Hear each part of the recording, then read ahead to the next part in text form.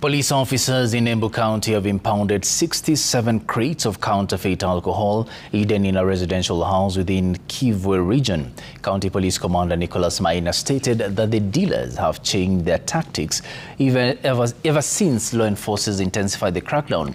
The dealers are now packing the drinks in sacks and transporting them using motorbikes. The authorities now warn members of the public to remain vigilant and report any illegal activities occurring in the region.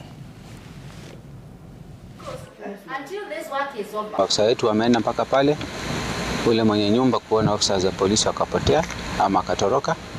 Kuna mtu mmoja alikuwa anasafirisha hii pombe kwa njia ya pikipiki, pia naye akaweza kutoroka, lakini ile pikipiki tumeweza kuinasa na tumenasa crates 67 pombe inaitwa double ice vodka na pombe nyingine ambayo inaitwa network vodka ile 200 ml carton 6.